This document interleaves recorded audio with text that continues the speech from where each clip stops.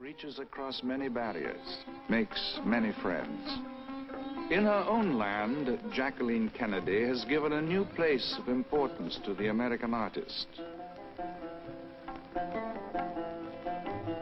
Mrs. Kennedy finds in the young Indian artists who have come to meet her a welcome close to her heart.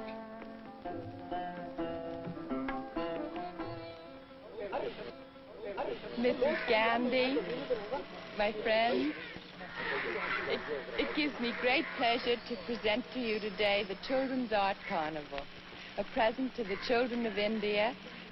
I've often noticed the art of children is the same the world over, and so, of course, is our feeling for children.